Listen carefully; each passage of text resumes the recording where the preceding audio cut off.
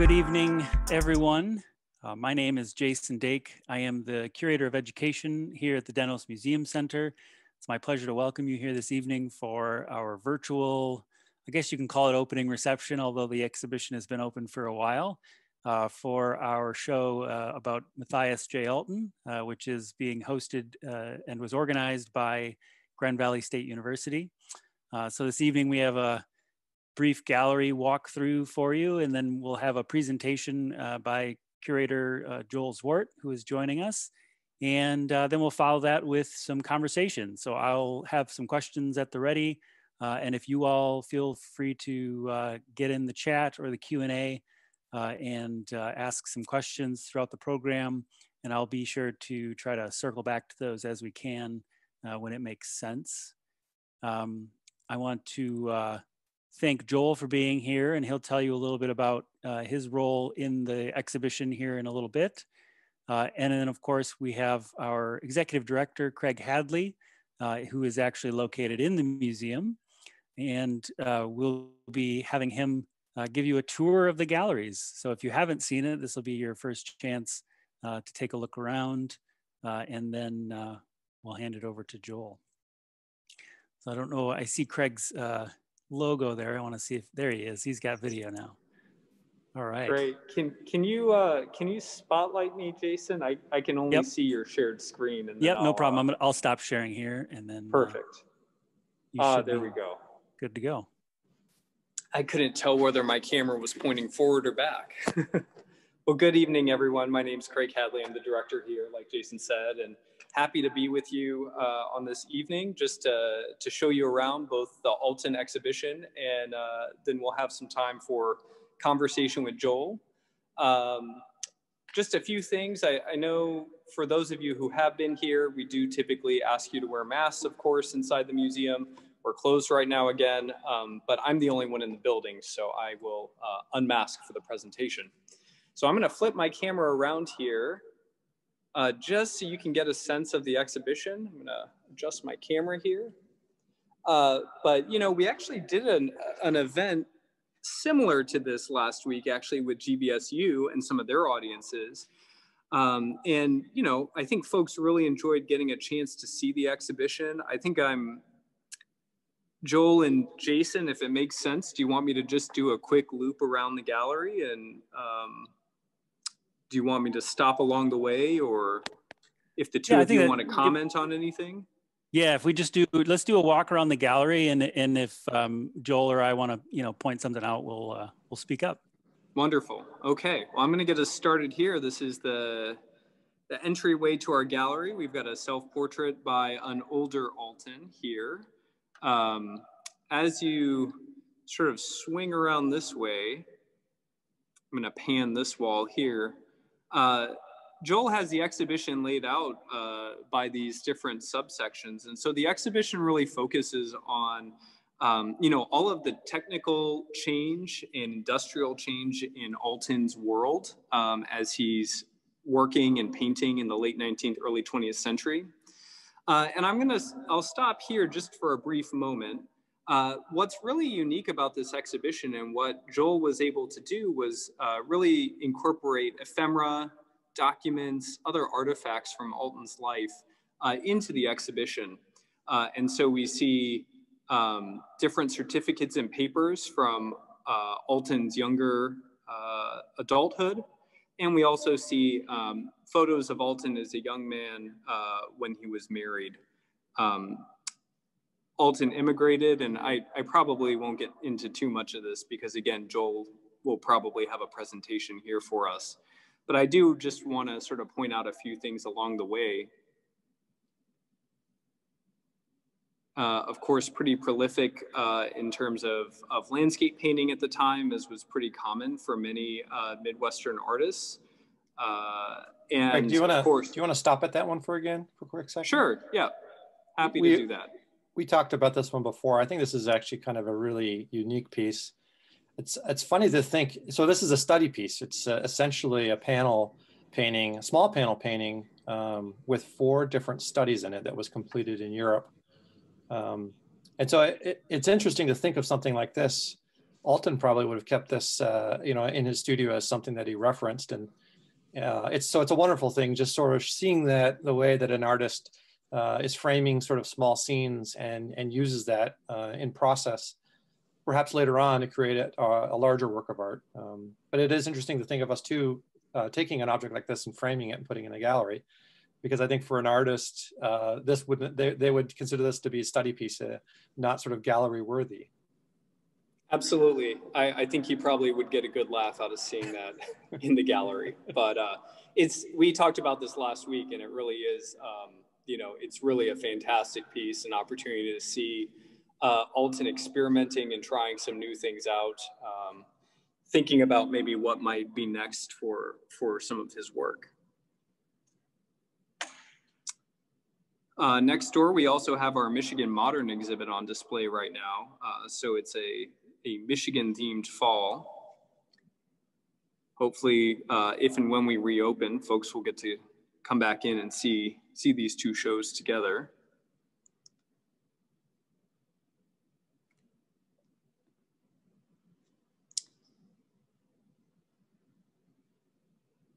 The exhibition also features, like I said, several other you know, ephemera and artifacts from the special collections. Those are at GVSU, correct, Joel? Yeah, those are from the special collections and archives at the university. Mm-hmm. So part of the display as well is Alten's palette and brushes. And so these were particularly nice additions when we were able to lay the exhibit out, just because we had some three-dimensional work to sort of incorporate into the layout, the installation.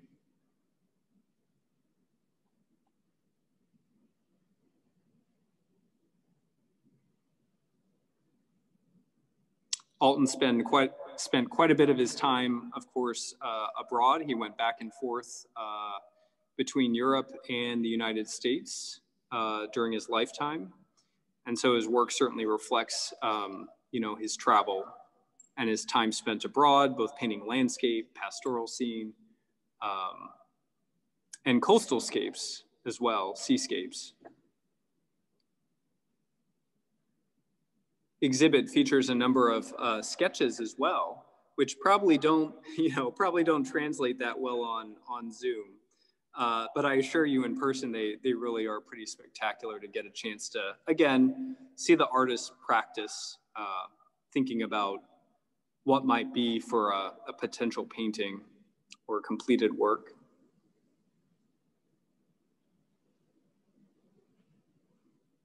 Trying to remember exactly, Joel, how many pieces there are in this exhibit.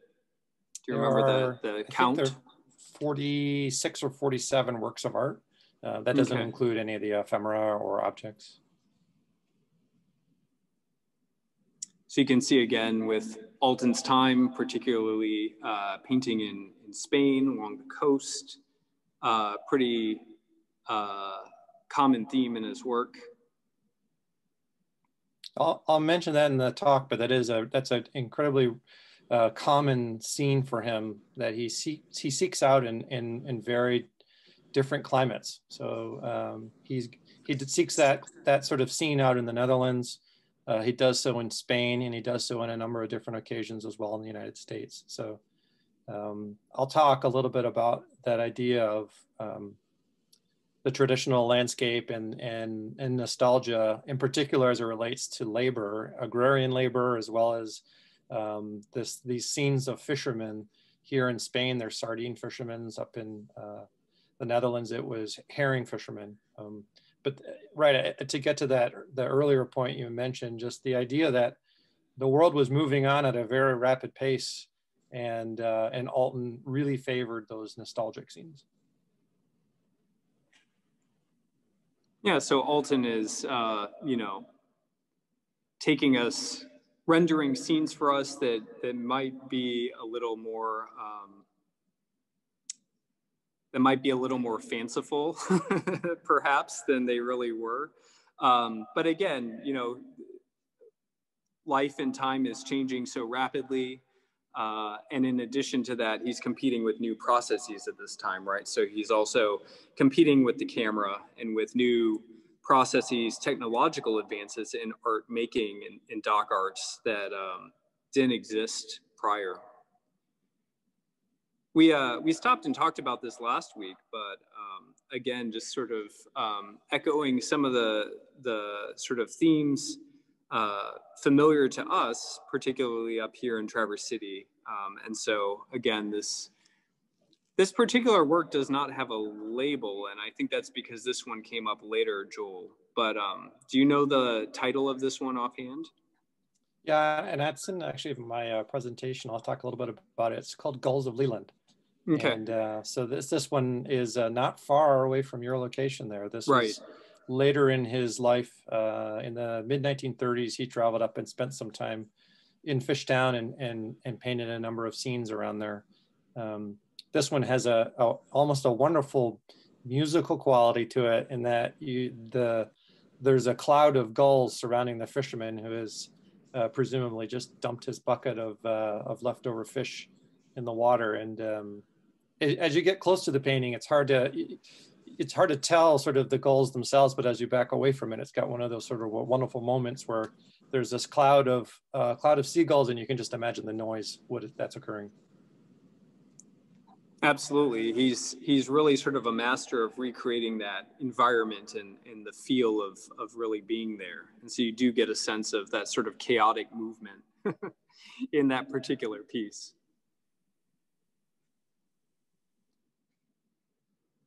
And so this sort of brings us back around to where we started. And of course, Alten, like so many artists at the time, also earn their living by painting portraits. And so portraiture is sort of a large part of their livelihood and what they need to do to make a living and to fund some of the other types of works that they would like to be painting or experimenting with, and certainly his time abroad.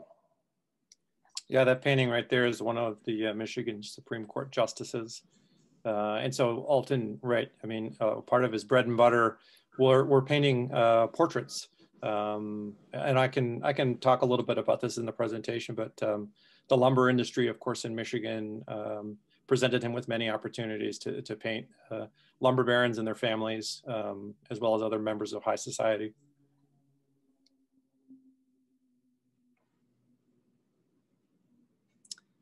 So that takes us back to the entrance to the gallery. If there's anything in particular that you'd like me to focus on, I'm happy to steer the camera that way. Not sure how close you can get to those two things in the case, but I could mention a little bit about both of those. Again, these are some of the objects that have traveled with it, and they're two gold medals, one of which is from earlier in his career when he was studying in Europe. And another is probably more when he's sort of hitting his stride as a professional artist. And it's from the Scarab Club in Detroit, which is a wonderful arts organization right next to the Detroit Institute of Arts. And I think you can, if you look closely on the left-hand side, you can sort of see the scarab beetle there in the center of the medallion. So we've really been blessed with having a lot of the objects in our collection that the family has given. And so it's really nice to be able to present paintings, drawings, watercolors alongside parts of his life to give that full picture.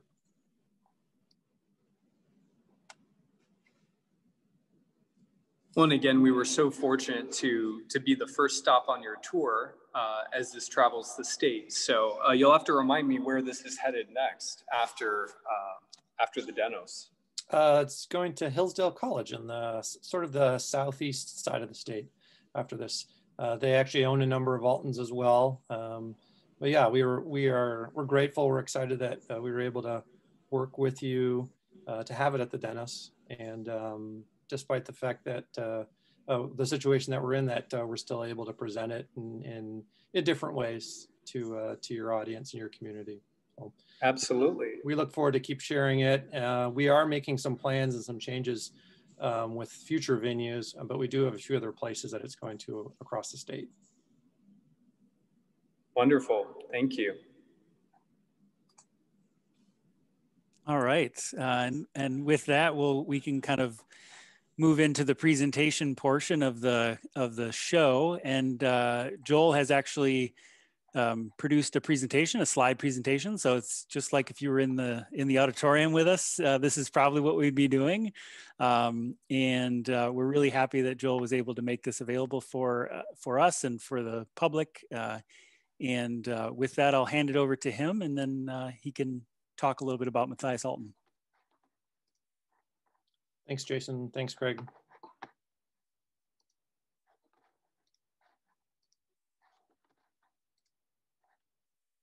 get my screen up here.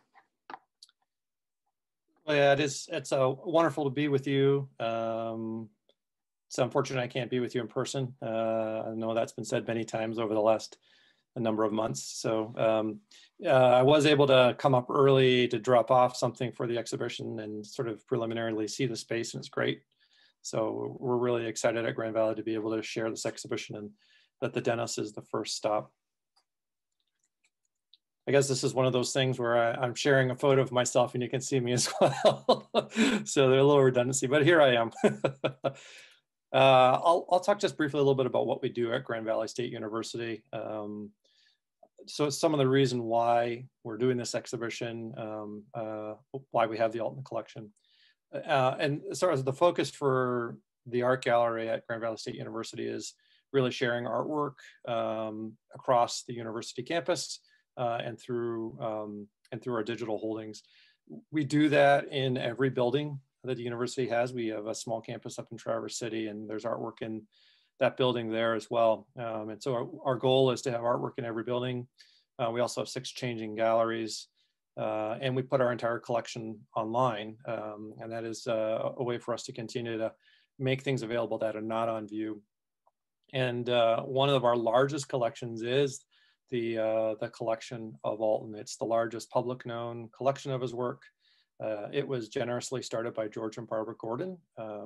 George Gordon had a business that took him around the state of Michigan, and he fell in love with the landscape, and that's one of the reasons why he started collecting Alten's work. Although Alten traveled quite a bit, the majority of his work really is a document in some ways of the state of Michigan, and I'll talk a little bit about that in the presentation later on. But George was really captivated by Alten's work, began collecting it. He and Barbara have collected it for years, and we're grateful because they have given us the opportunity to have the largest collection, and we've been able to add to that with ephemera that the family has given us, and other donors have added to the collection. We usually have it on view in our George and Barbara Gordon gallery on campus. And we do still have some of it on view there while it's the rest is traveling around the state.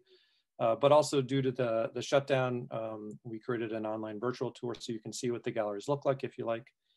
We've also added the Mathias J. Alten catalog Resonate in the last year, which has been a great addition. So this is essentially a digital catalog of all the known work by Alten. It was Jim Straw was a longtime catalog Resonate developer, researcher, and really championed the cause of Alten. And he passed away, unfortunately, this year, and we were able to acquire the catalog Resonate. And so if you're looking for work by Alten, you can usually find it in the catalog Resonate. If it's not in the catalog Resonate, we'd love to learn about it so we can add it to it. So why are we traveling around the state of Michigan with Alten? It's the celebration of 150th anniversary of his birth in 2021. So that's, in some ways, we were charged by our committee that oversees the Alten collection and the George and Barbara Gordon Gallery with doing something to honor his legacy. There are a number of institutions, I think, that are doing that as well. The Grand Rapids Art Museum is doing something, and I know the family is excited about this. So we really wanted to be able to share the collection around the state. And so that's why the exhibition is happening. It's drawn from our collection, and we're working with our archives and special collections to add to it, as you've seen in the tour already. So our goal really is to share this around the state, make it more accessible, and share the work that Alten did, and raise the awareness for the great work he did and what an artist he was. So with that, I'll talk about the life of Mathias Alten and his career, and an extensive career that it was. One of the things I do want to touch on particular though is, and I've got this photograph of him. This is not in the exhibition. This is another early photograph we have in the collection of him, taken by Thomas Frederick Noble, who was a photographer in Grand Rapids for many years. This is about, I would say Alten is close to 20 years old here, and this is maybe a year or two after he immigrated from Germany. And I look at this photograph and I see a young, dapper young man, you know, in a suit with his coiffed hair. And he has a look of optimism in his face, I think, and he really represents, I think, what many of that generation who came over during the late 1800s, early 20th century were looking for, and that was opportunity. So in some ways, his story is a story of an immigrant who settled here, made his home in Michigan, continued to work in Michigan, returned to Michigan. And so I focused that on that in the exhibition a little bit with some of the text. The other thing, and one of the earlier thematic sections that I wanted to talk about too, is the idea that the world that Alten was born into, the world where he traveled across an ocean to another country, even the art world was a world in flux. There were many things that were happening there.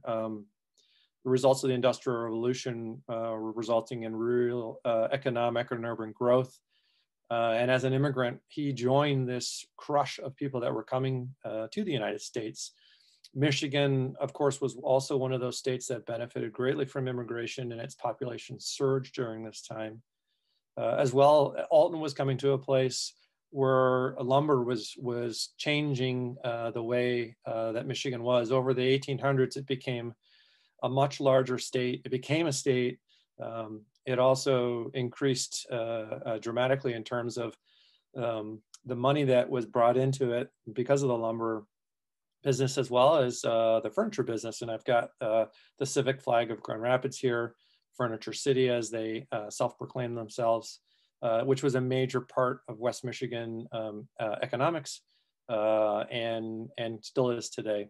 So, and Alten is born in 1871 into what is what we're sort of beginning to call Germany at that point. And he immigrates in 1889 with some of his family. And so he's young, he's a teenager when he comes across. And so I think of that photograph in the previous slide of him a year or two removed from immigrating to his new country. He was an artist already in Germany. He was interested in art and created works himself and sold those works. He apprenticed under an artist in Germany. We've got the certificate in the exhibition from Joseph Klein.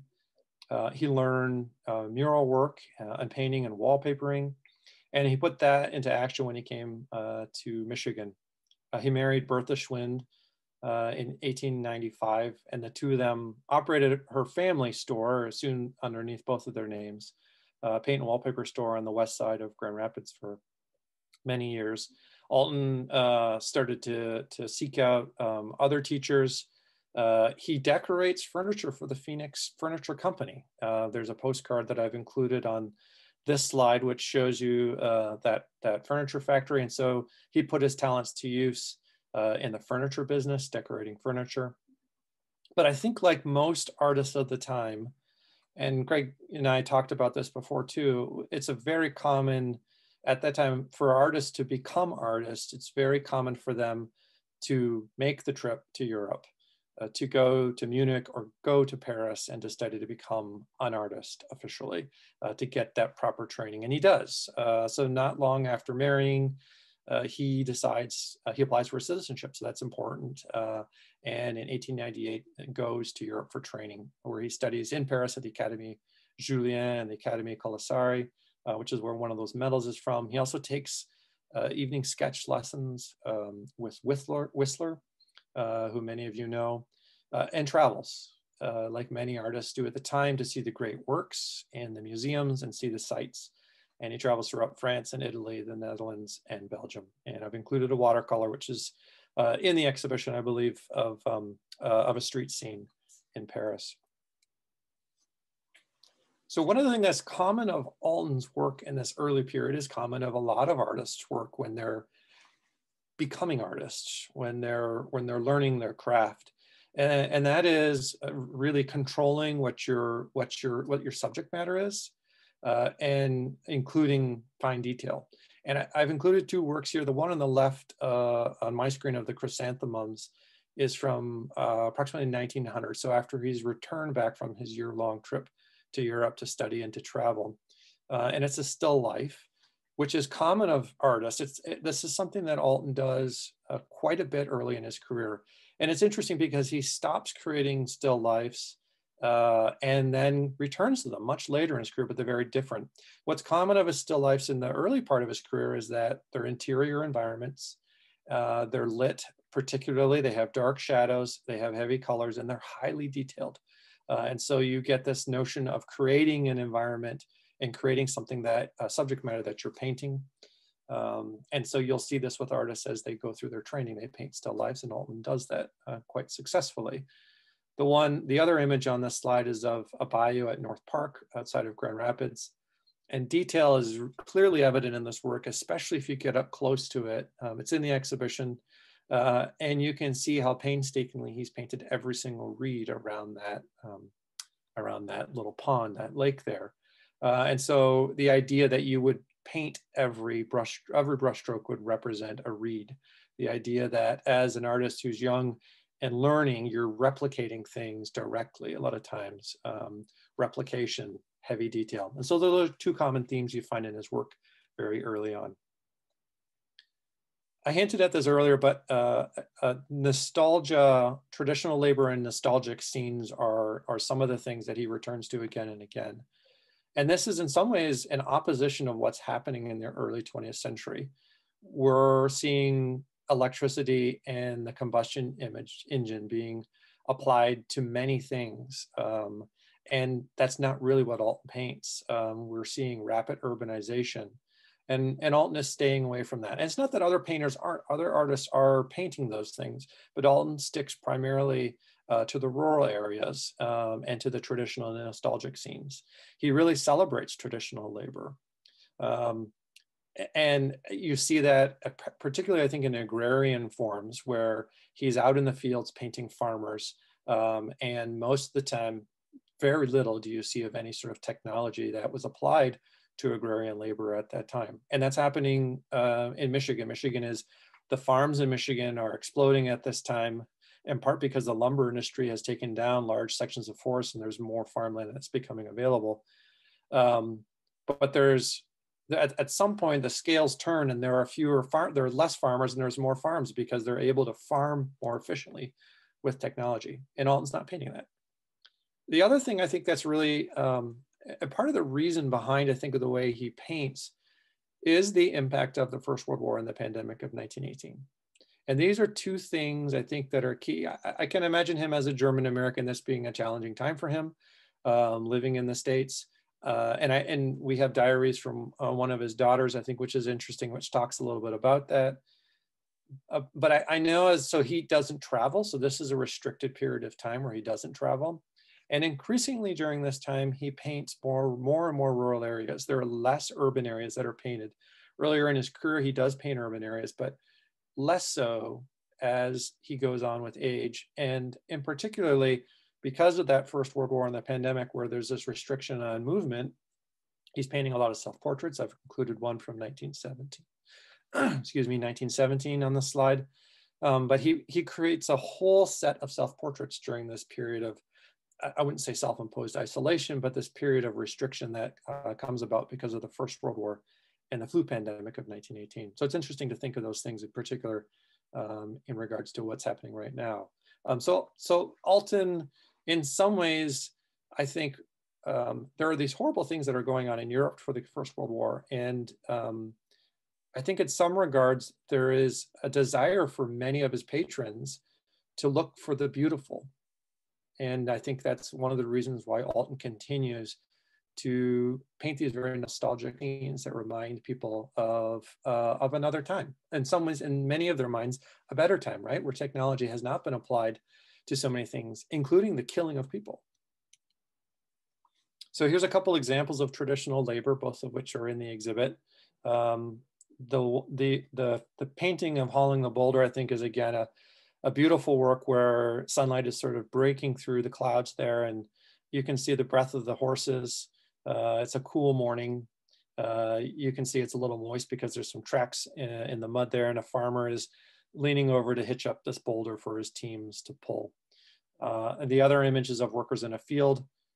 And you get this sense, so neither of these scenes have a lot of technology applied to them, and neither of these scenes have a lot of urgency to them too. And I think that's one thing that's very common with his work too. There's not this urgency associated with the work that's happening.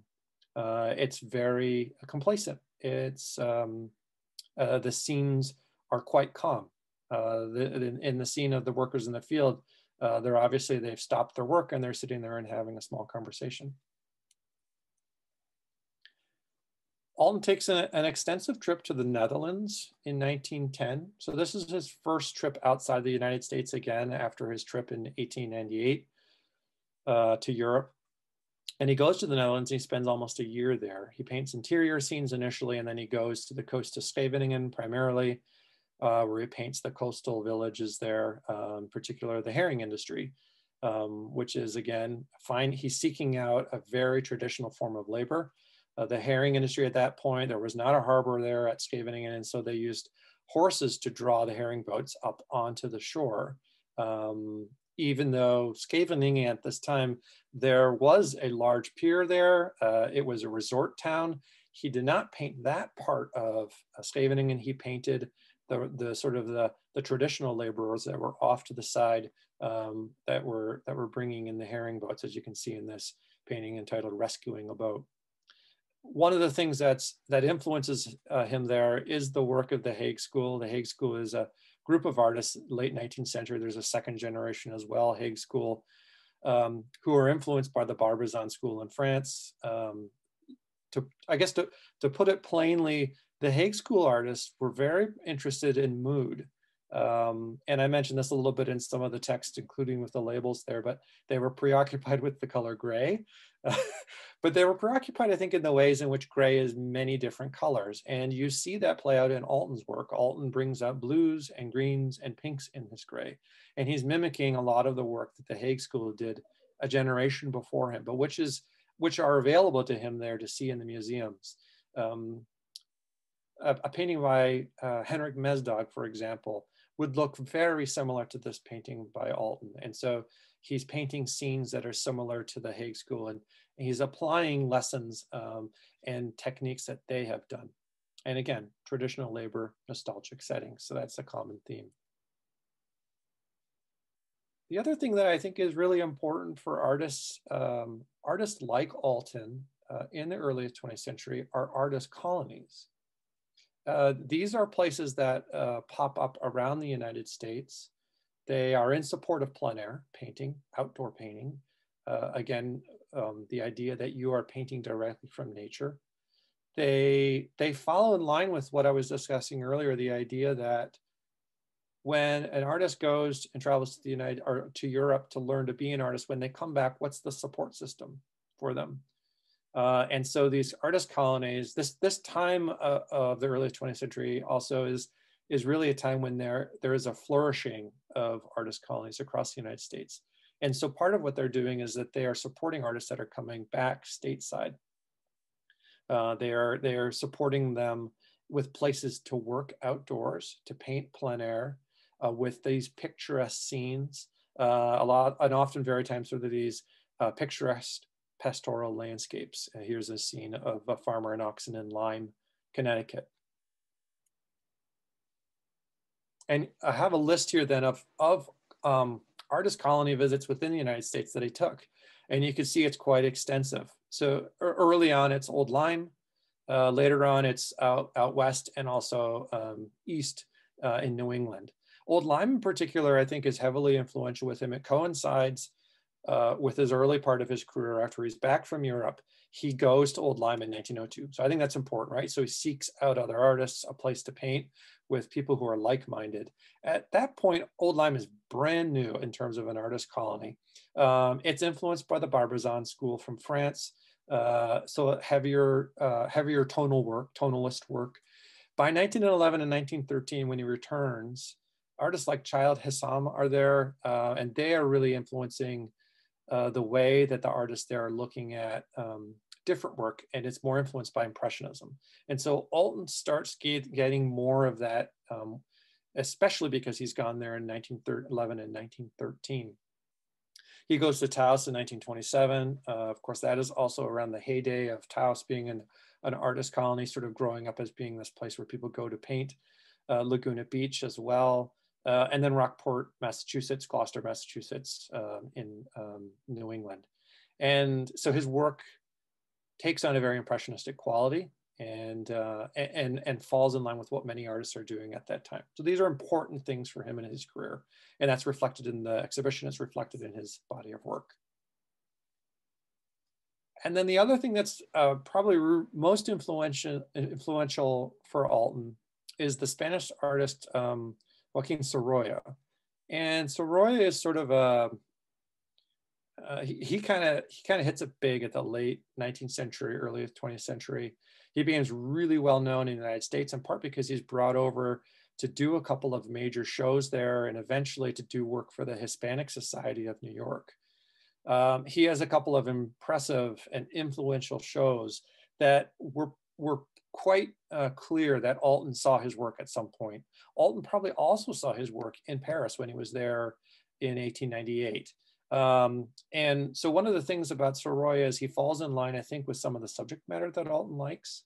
It's a very different environment, but he goes there in 1912. And of course, you see that after 1912, he doesn't travel to artist colonies or to Spain, right? Because there's that World War I and the flu pandemic of 1918, which actually the flu pandemic of 1819 extends to 1919 and 1920 as well. So he doesn't travel again until 1922 when he goes back to Spain, but then he goes again in 1928. So Spain really is important for him.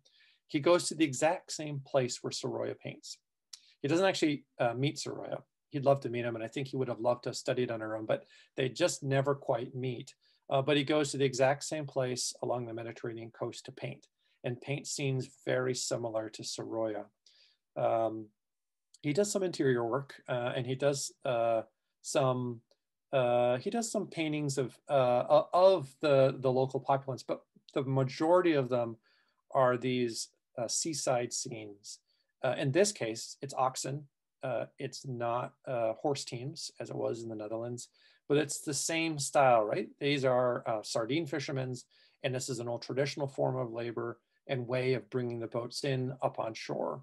And so very similar to the Netherlands. The major difference, of course, is both the climate, the time of year he goes. He goes there when it's incredibly warm.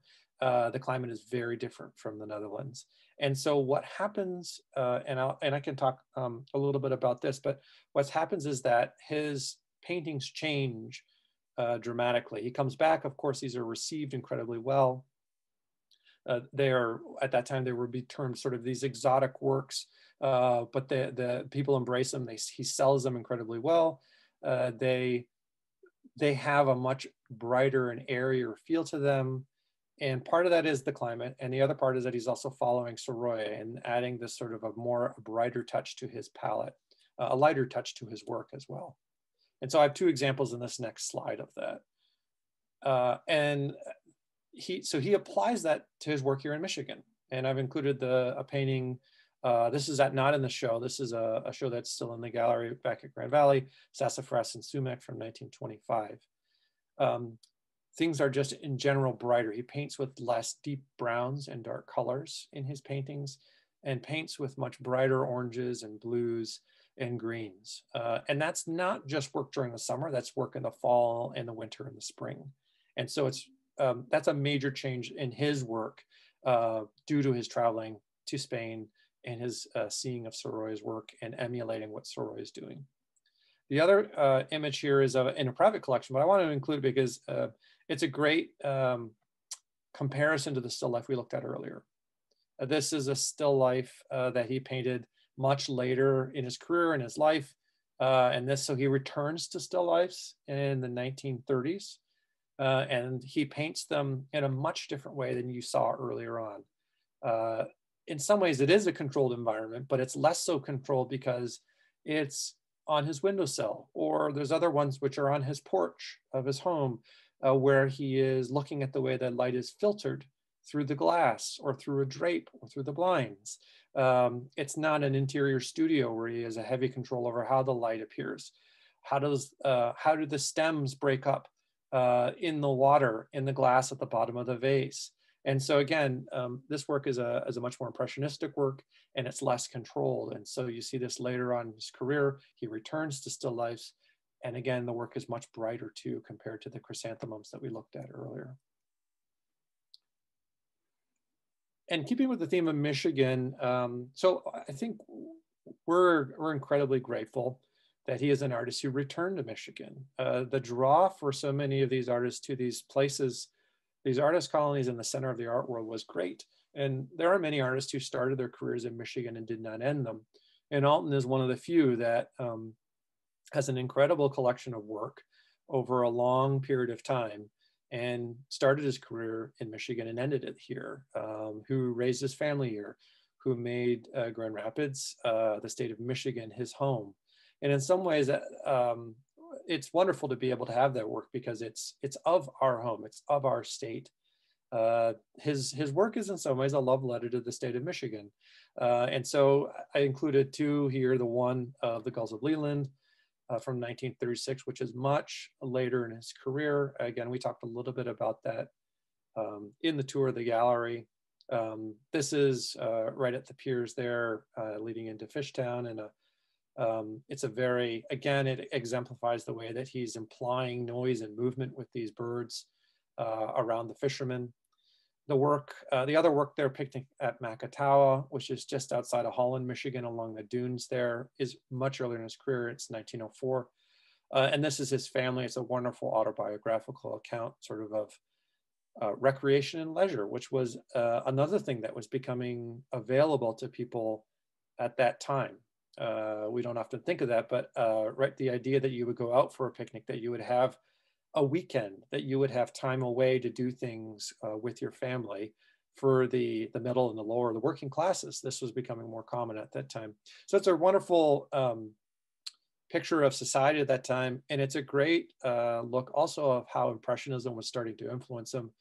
As we see this sort of family setting, we see sort of the movement of the children kind of skipping in the foreground of the composition. And we also see the way that he's looking at how light gets filtered through trees. So even in his career, he's doing that. He's looking at the way that light is getting filtered through the different trees through on the other side of the dunes. But again, as a note, the darker palette is more evident in this 1904 work. If you were to look at paintings later in his career, it would be lighter. So just a couple of notes on that. He paints in the 1930s primarily within the state, so his travels get limited increasingly as he gets older. And he dies in 1938, just shortly after he paints this last self-portrait. So like still life, he returns to portraiture late in life.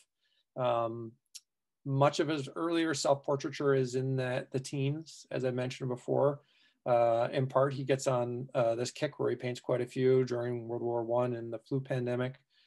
And then later in life, he paints a number of them. But this one, of course, is a wonderful one where he's sort of staring confidently at the viewer there, and he's showing you his palette. We saw one of his palettes in the exhibit here, but you see his palette and his brushes, and it looks like a very more informal style self-portrait, which is really nice. Many of his earlier works, the one I showed you earlier in the presentation was one of him outdoors. And again, that one was a little uncommon. Many of his works of self-portraits rather are inside, and they're very simple, and he's dressed appropriately in a jacket and confidently staring at the viewer. Here he's got his jacket off, right, and he's sort of sizing up his canvas and in the midst of painting. And so it's a great document of a year before he passes away.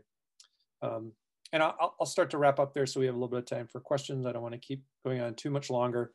But he has an extensive career. It's over 40 years. The catalog raisonné documents over 2,000 known works. We believe there to be well over 3,000 works in his career. So he's a very prolific artist, one of the more well-known Michigan artists. And I guess I'm going to return to the idea that I was talking about at the beginning, that he was someone who made this his home. He was an immigrant and was part of that enormous wave of people who came here looking for opportunity. And he found it.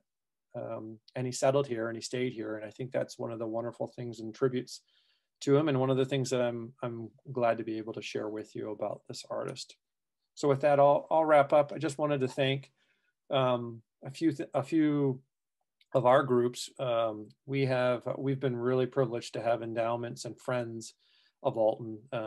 If you're not a friend of Alten, you want to become one, you're welcome to join. But we have many people who contribute, in particular the George and Barbara are special because they started this, but we have other people too. Anita Gillio, who is a granddaughter of Alten, who helped provide the endowment for the catalog raisonné. We continue to promote Alten and do the work of him, and much of that is done through these endowments, and that's a great thing that we have to be able to continue to do that. So with that, I'll wrap up, and if there's any questions or if there's any places in the gallery you want to go to, I'm happy to do that and talk more. Thank you so much, Joel. It's a great kind of summary of some of the themes of both Alten's life and the exhibition that I hope folks are able to come see in person sometime soon. I did want to briefly just mention, logistically, we've been fairly quiet in the chat. So if folks aren't familiar, on your screen, if you're on an iPad or something like that, you can touch your video screen and you should see a little bubble that says chat. You should also see something that says Q&A.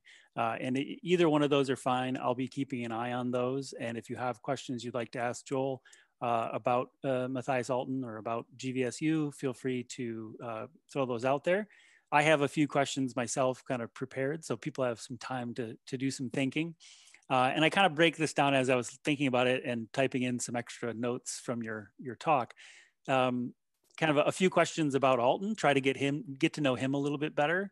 And then a few questions just about, your role in the exhibition and that kind of thing. So, but I wanted to start kind of back where you started and looking at, how Alten, he barely painted, technology or advancement during his time. And I think in one of the websites that you guys produced, omitting things to preserve the sort of scenic nature of what he was looking at. And I think that legacy really leads directly to a lot of the artists that are working in the Traverse City region, in the Grand Traverse region today, where there's this sort of sense of preserving the natural state and not showing human footprint or a human mark on the natural state of things, focusing on the aesthetic qualities. And locally, I think over years, there have obviously been, some of it has been about environmentalism, very, very overtly about that, about let's preserve this, let's not let it become tainted. But sometimes it's not necessarily overt. It's just a beautiful scene of nature that people are able to take home with them and hang on their wall. And I wonder if you, in your research or in reading some of these, documents, do you get a sense of Alten being anything like an environmentalist, or would he be one today? Or was it really more about that sort of traditional perspective, kind of generally sort of against some sort of modernization? Was he weary of it? I'm just curious about your thoughts. Yeah, that's an interesting question. So I don't have anything that I've seen that directly relates to sort of him being an environmentalist. And I wonder that, because he would take the electric interurban from Grand Rapids, right? There was a streetcar system in Grand Rapids for many years, and in a lot of communities around the United States, there were interurbans, and that really, it's interesting, right? Because the dichotomy of that technology allowing him to get out to the rural areas, and yet he'd get to the end of that stop, and he wouldn't turn around and paint, the interurban or the stop or anything like that. He'd walk off to a field and he'd paint the field. He had a studio in downtown Grand Rapids for many years, and he didn't paint Grand Rapids. Even traveling up to Traverse City and going up to Leland, like he didn't paint the communities. He painted the rural areas. So I think those are very conscious choices.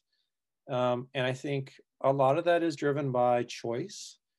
A lot of that's also driven by economics. I think the work sold well, and I think that's one of the reasons why. So I don't want to forgo the fact that he was a good businessman, because he was an artist and he supported his family that way. It was incredibly hard to do, and he taught, but for the most part he was primarily an artist. And so I think some of that has to do with your audience, the fact that you're selling work, and you're responding to that market.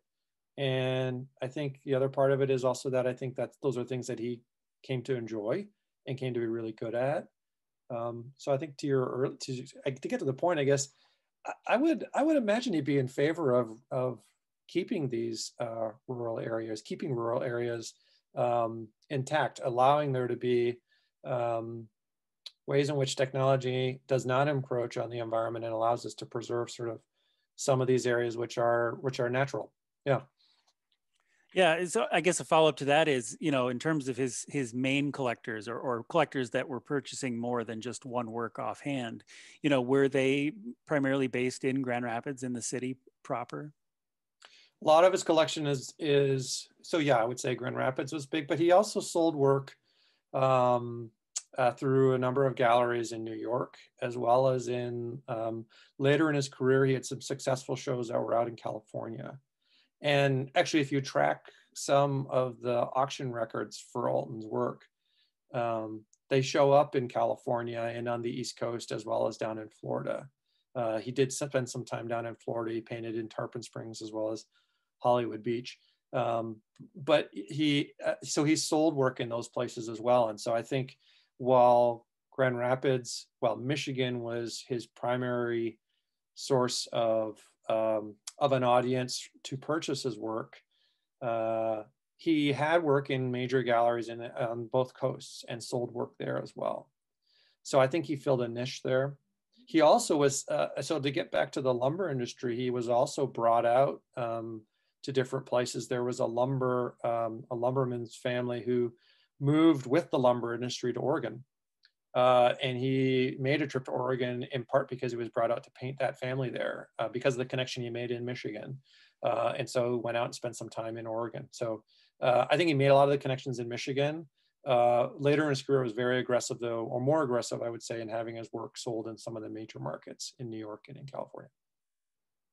Sure. I was just thinking, if you're living in a city and you're buying art, at that time, you're probably buying art that is of scenes outside the city, right? Yeah. Cities tend to have a habit of not being a very pleasant place to live. And so finding some way of bringing nature into your home makes a lot of sense in terms of an art market. Yeah, and it would in Grand Rapids at that time, which had a lot of factories, right? So there are many factories in Grand Rapids at that time that are not as nearly as clean as we imagine what they are now.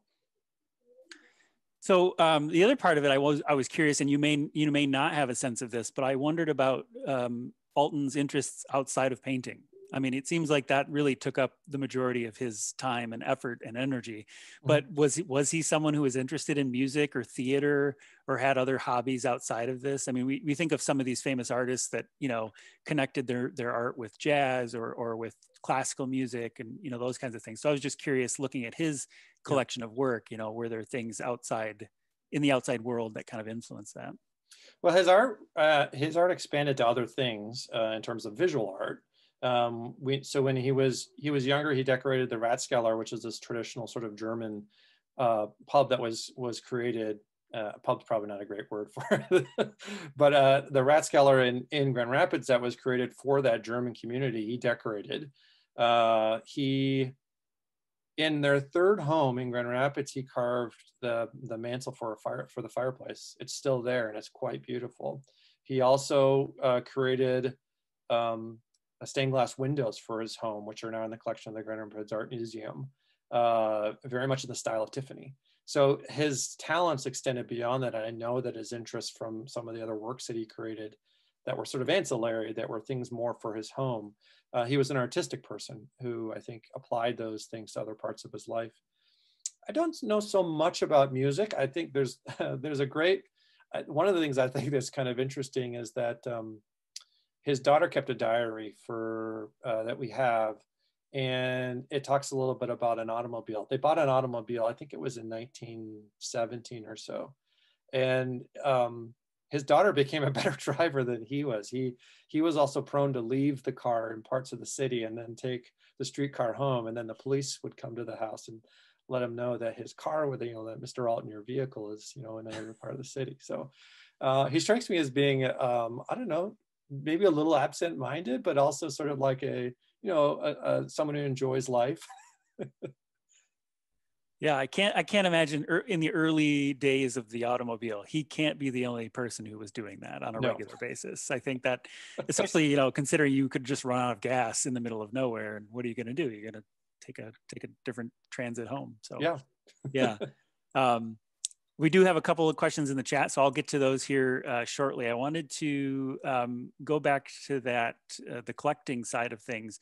Do we know how many of his paintings were sold overseas and actually remain in collections there, whether they're public collections or private collections? And then I thought that'd also give you a chance to talk a little bit about the catalog raisonné. Good question. I don't think I have a great answer for the number of works that are overseas. So he painted, there are a few works in the catalog raisonné you can look up and you can find. He painted in North Africa, he painted in Italy. There's a few of them that are there. So I imagine some of the work, particularly when he was in the Netherlands for nearly a year, I would not be surprised if he did not sell some of his work there. So I don't know right now off the top of my head if we have any records directly relating to work that never came back with him. I would suspect that there is some there.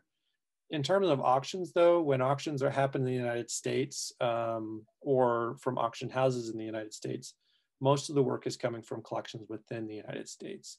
So I don't, that's an interesting question. I'm not sure how much of it stayed overseas. But the catalog raisonné for me it's just a wonderful way. So we've added a couple of new features. We continue to do so, but there's a couple of filters on there that I really like to be able to use, which you can sort by geography. A lot of times you can sort by year and by subject matter.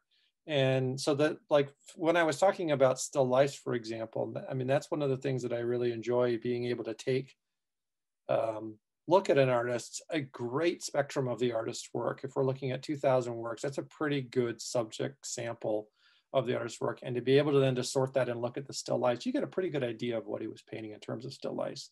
And you can sort that out and you can see the changes that he does. So for research, I mean, it's a curator's dream to be able to have this for an artist. And so I think in some ways, this is great. This is a really great resource that we have, and we're really committed to continuing to develop it. So thanks for that softball. Yeah, and I did put it in the link in the chat. So if folks are interested, it's alten.gvsuartgallery.org. And it really is, it's one of those websites. As a museum person, I'm jealous, and I can't wait to maybe have something like that for our Inuit art collection someday. Yeah, I'm going to quickly do another pitch, and that is, so I don't know if any of the people there are familiar with Armand Marizan. He's another artist who is more well-known in West Michigan and around Grand Rapids, and was probably a generation after Alten. He passed away in 2010.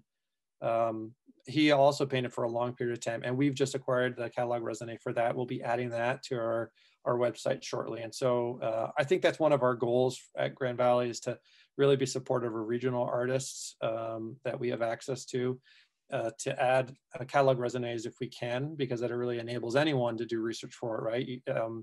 It makes it a very, doesn't privilege anyone from researching over anyone else. Everyone has access to it. It allows everyone that opportunity. Yeah, and we had a Marizan show not too long ago, and we've been in touch with his family about acquiring a couple of works as well. So we're excited to share in that regionalism kind of effort. So that's great. Yeah, I just picked up 2 new Marizan paintings last Friday. So Joel, I'll have to send you photos and information so you can update your catalog. Wonderful. And I wanted to get to the questions in the chat. So, and they actually are the perfect segue. It's like they knew what my next questions were going to be about. And I'll read them both together because I think they are related. Barbara is asking, were his portraits mostly of Michigan residents? And were they Michigan residents in Grand Rapids or primarily outside of Grand Rapids?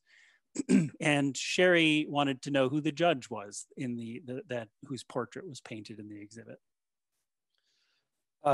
He painted a lot of Grand Rapids residents.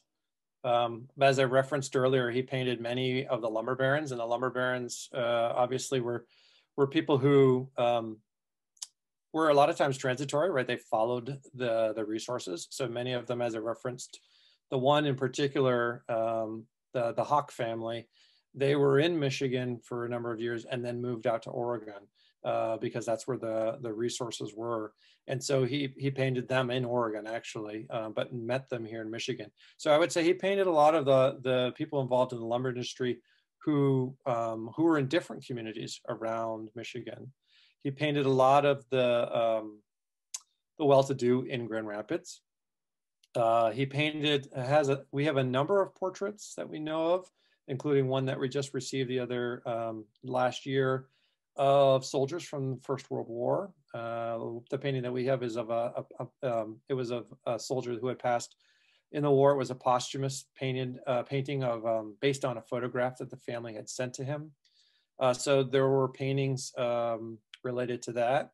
And then he would paint sort of sets as he was commissioned to do them. So the Michigan Supreme Court justices, for example, I believe he painted all of those for the Supreme Court.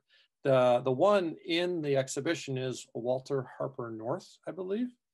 And if you look in the catalog raisonné, there's actually a couple that he painted of it. It's I was talking to Jim Straub, I believe, about this before, and I think the first painting that he had done for him, the judge was not happy with, so he painted a second one. So I think there's actually two different paintings of that same judge.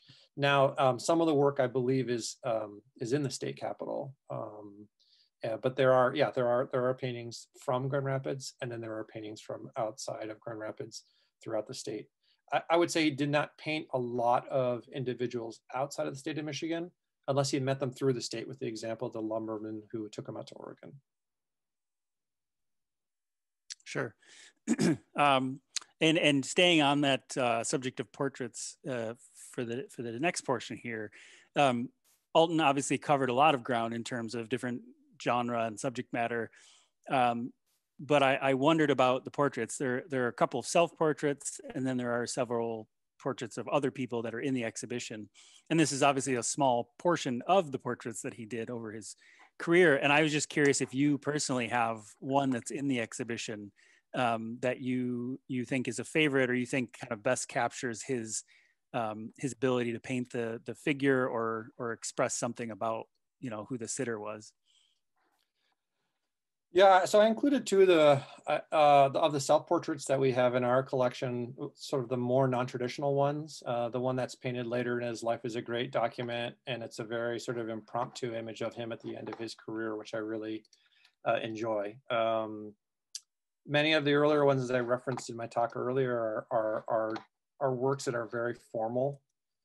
He looks pretty much the same in a lot of those images, and so that's part of the reason why I picked those two. Of the portraits in particular, I'm going to actually, you know what? Let me see if I can't quickly pull up the catalog raisonné and the wonders of technology. I know. Can you see that? Yep.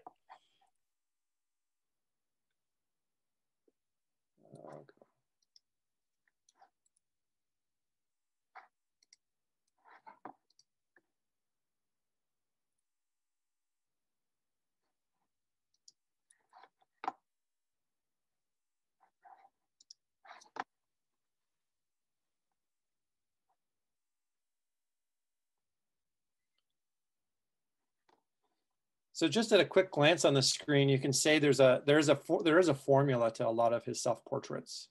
As you can see on the right-hand column here, self-portrait with cigar, self-portrait, self-portrait, self-portrait. It's him in his jacket, and he's sort of quarter turned and looking at the viewer. And so you can see 1913, 1921, 1911, 1917, 1921, 1917. A lot of them are from that period. And so those ones in some ways are very formulaic. So I was glad that we have a couple in our collection that are more unique. The self-portrait over here at 66 from 1937. The family still owns the 1935 portrait right here, which is another beautiful self-portrait of him in a blue shirt and a yellow tie, shown with another palette on his lap. And that's one of the things I really like about these more informal self-portraits, where you can sort of see him working.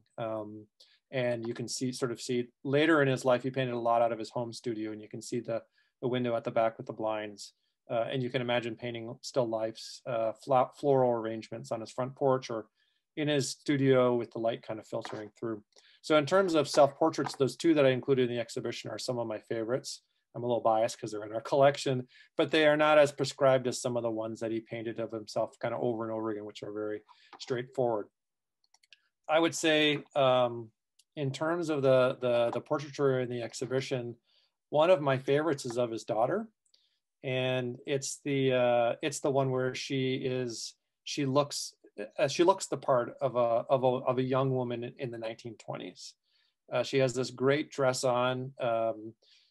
So you kind of have this idea of the Roaring '20s and the flappers, and she just sort of looks like a confident young woman. And one of the things that we talked about on that label is just the idea in that section too, that women's rights were really coming of age. Women were going to school, they were gaining the right to vote. And so the 1920s was this period of confidence, I think, for women as they were also entering the workplace.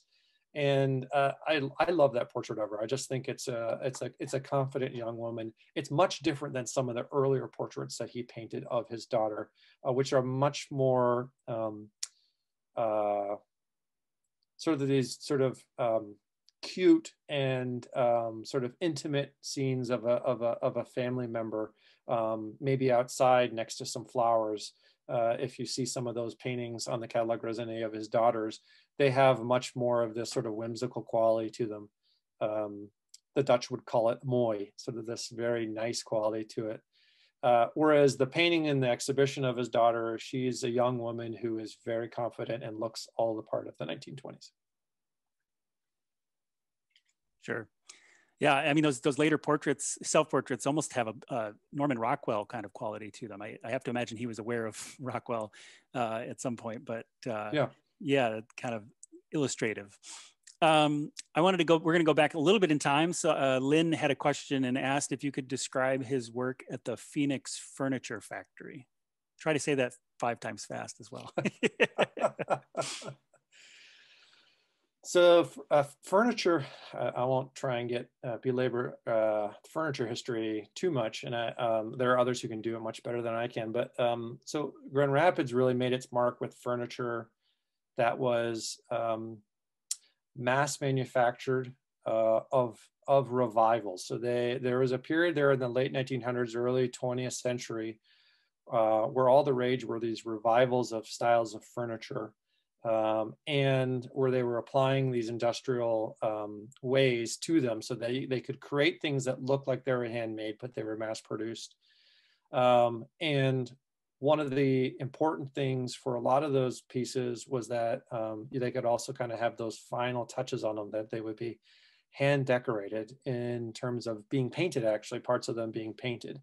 And that was one of the roles that Alten played in the furniture factory industry, was as a painter who was actually decorating works of art with a formulaic painting that would be applied again and again to a piece of furniture. So like floral motifs and things like that. Yeah, and things that he would have learned as a young artist when he was in Germany and he was painting murals, right? And also when he came back over to Grand Rapids, he knew how to hang wallpaper. He knew how to paint homes, how to paint signs and those types of things. So I think that was, and for him, right, it was, again, the idea as a young artist, that's a good thing to do because you're replicating and developing your muscle memory. So you're painting something specifically over and over again. So it's interesting to think of that, right? To be painting a piece of furniture many times, different pieces of furniture with the same painting on it.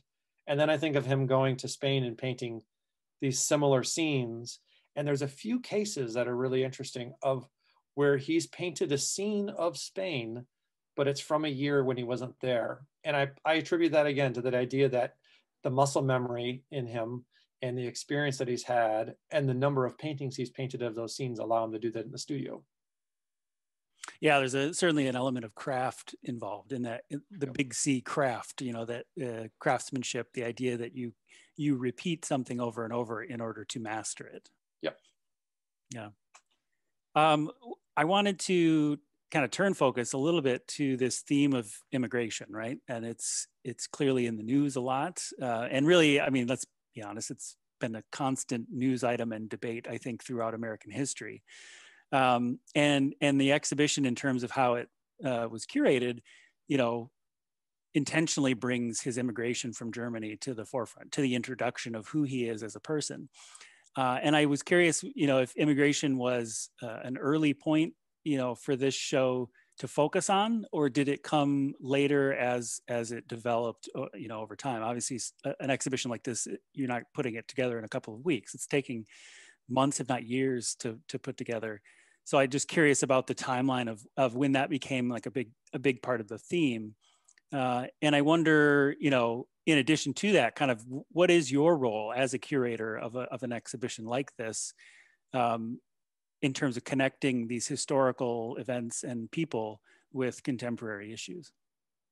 So my background is both art and history. And so one of the things that I wanted to apply here was history and casting Alten in the period that he was that he lived in, that he grew up in. And so we have a book that we published in 2016 where we have a couple of authors. They were both faculty members at Grand Valley who approached Alten's career and applied parts of history to that. But I wanted to go a little bit further and continue to add to their scholarship with new scholarship, sort of just in ways in which we could talk about how Alten was a product of his time, and how we can learn also from his experience during that time. This exhibition is probably about 1.5 years in the making. I also want to give credit. We have a number of students that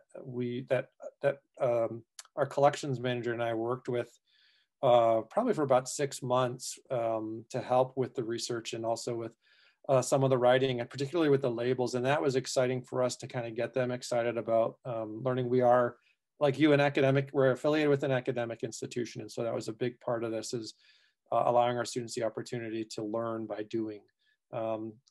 Immigration was on my mind from the very beginning. And I think that's part, my parents were immigrants to Canada.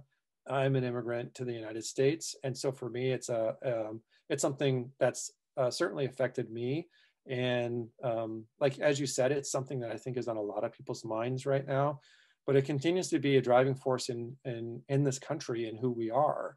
And Alten is a perfect example, I think, of that. Again, I went back to that. I started the talk in some ways with that photograph of him as a young teenager who was probably 1 year or so removed from being an immigrant. And for me, that's incredibly important. His experience as someone who left his family, his comfort zone behind to come to some place where he was not established is incredibly hard to do. I wanted to honor that. And I think that's the case for many people who come to this, many people that come to this country. This country is in some ways, has been built by immigration. You know, there are so many people from so many different parts of the world in this country. So immigration was there from the start. And it was something that when we were talking with our students about areas of research and topics, those were things, touch points that we wanted them to look further into. The idea that the role of women was changing at this time, that technology was changing at this time, that the urban world was changing. The progressive era was changing the ways in which we saw how cities were reformed. So there's a lot of content that I really wanted to put in the exhibit, but we kind of had to put the brakes on some of it because we could keep going. But it was exciting to see the students kind of learn about that and uncover things and to add to what I'd already written. And so, yeah, to get back to your earlier point, though, immigration for me was a key touch point at the beginning. And it's an important part of Alten's story, and something I think that's applicable in today's day and age too, as we see his career in life. It's a good time to plug the book too. So anything that isn't included in the exhibition, there's plenty more to look at and read about in the book itself. So, and it is available in the museum shop and I think on your website too. Thanks, Jason. You're just, yeah, I mean, you're doing my job for me right now. Well, we just had another question come up in the chat, and then I had one last kind of thing to kind of help us wrap it up.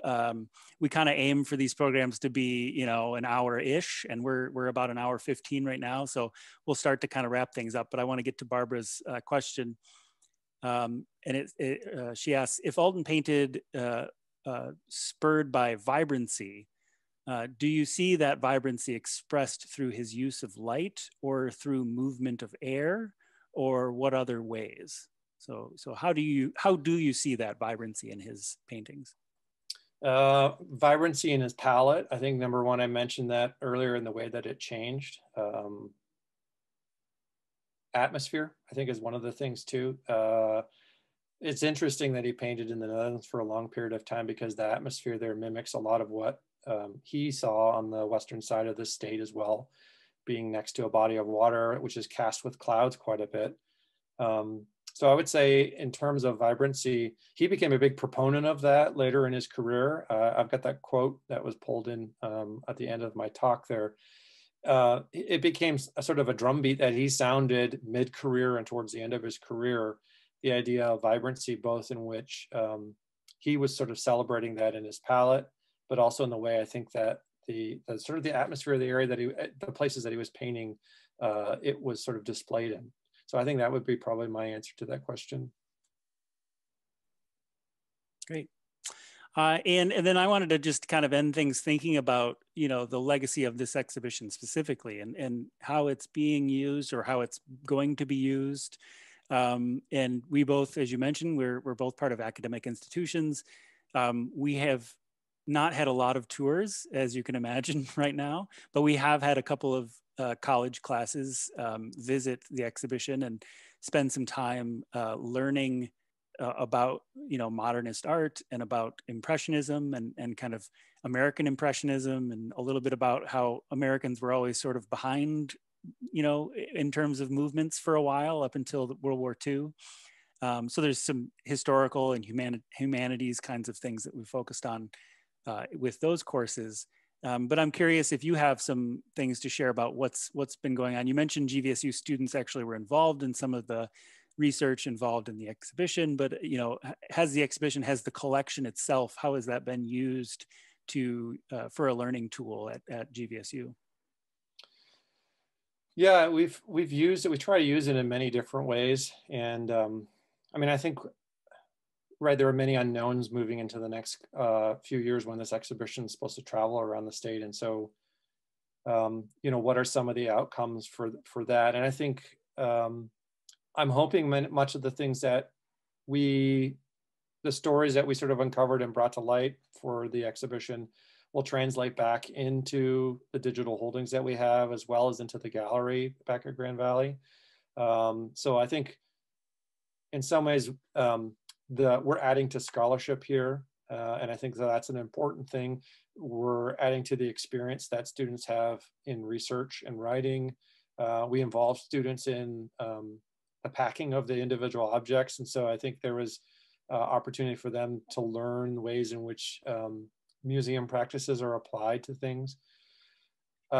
We continue to use the collection, I think, to teach ways in which we understand how other humans operate, how we can continue to develop, and stress that we're all of one kind. Empathy is a word I think that is becoming more and more used, and I think for us, the art collection at Grand Valley speaks in ways that we can learn about each other, and we can apply artwork not just to students who are necessarily in art classes or in the humanities. And so I think our goal, which we see by having artwork in every building and available online, is to reach everybody, and that it's that art is really, we want it to be accessible. We want it to be for everyone. We don't want necessarily everyone to have to be an artist or to have an art degree to want to talk about it, and how you can apply that to different parts of your life. So I think if we're thinking kind of bigger picture here,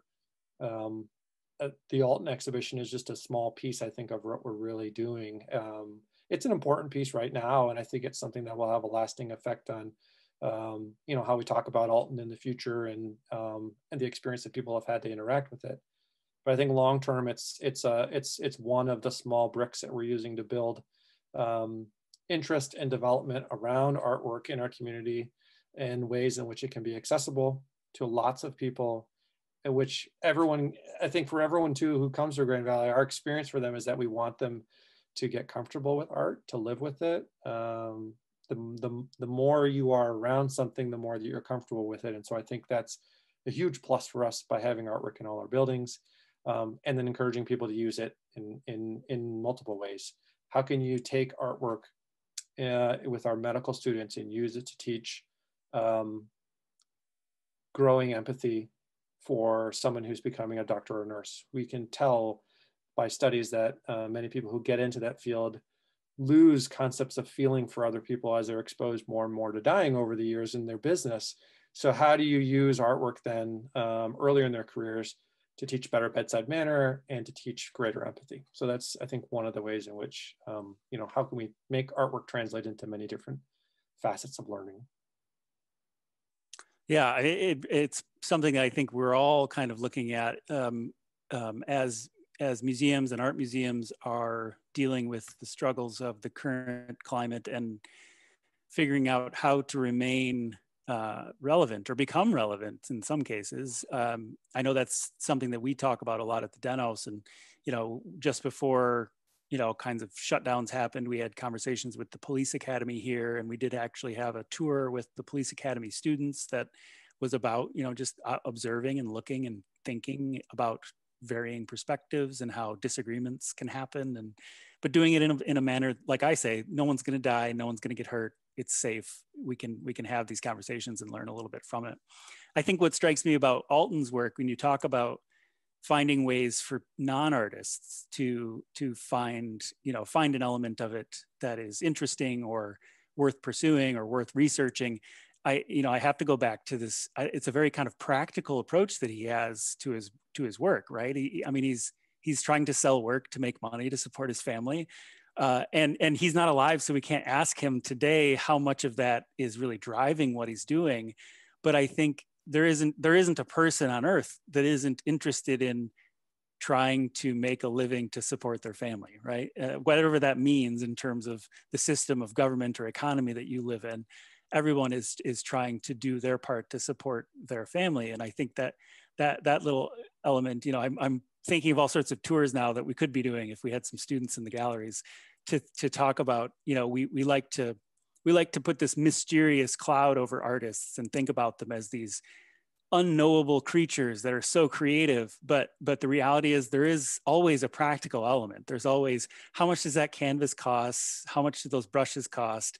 You know, how much is this paint going to last me? How many paintings can I make with this? You know, how many can I sell? Right? There is a practical quality of it that I think gets ignored sometimes, in exchange for this, oh, it's worth millions, or that artist was worth millions.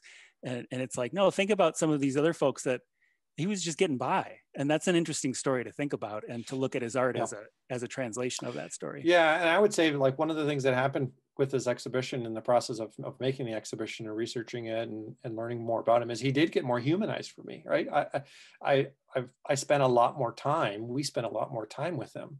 And so I gained, I think in some ways, a greater value for what he did, and realization, like you're saying, that he was just, you know, he was a guy, he was a husband, he was a father, he was a community member, he was an artist, right? He was someone who was making a living, he enjoyed what he did, and I think he was grateful to be able to do that for 40 plus years. And the other thing, one thing I was kind of thinking about too, the idea that how current events are sort of shaping our idea of him too, that the pandemic of 1918, for example, it was not something I probably had glossed over that experience in his life many times. And in some ways that is our fault, right? That we have minimalize these different events. Now that we're in the midst of this pandemic, of course, people are looking back and saying, wow, there was a pandemic in 1918 that lasted 2 to 3 years and, you know, wiped out all these people and was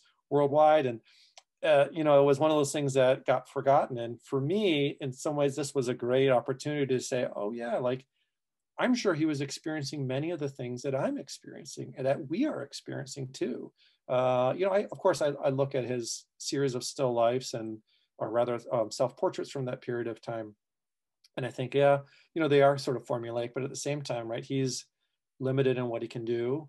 And like you and me, he's probably a little bit scared about what's happening in the world and confused and looking for a way to continue to just develop as an artist, maybe during a period when he's not selling as much, maybe.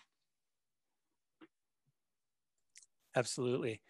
Well, I want to bring us to a close at this point, and Joel, I appreciate your time today and this evening in talking about Mathias Alten and the exhibition that we have on exhibit right now. And I want to thank the folks that stuck around and asked questions. And if you have more questions, you can always reach out. You know where we are. And I'm sure Joel would be happy to answer anything that we wouldn't be able to. If you haven't had a chance, I would really encourage you to check out the catalog that is online. It's really a fun site. Even if you're just looking to kill a half hour, it's really fun to just kind of poke around, search for different kinds of themes in his artworks, and learn a little more about this great artist from West Michigan. But with that, we'll thank you everybody for being here. And I want to mention there will be a survey, I think, that will pop up on your screen when we close out of here. So just keep an eye on for that. It may also be emailed to you. I'm not sure though, because I don't think we have your email addresses. So thanks everybody. Have a good night.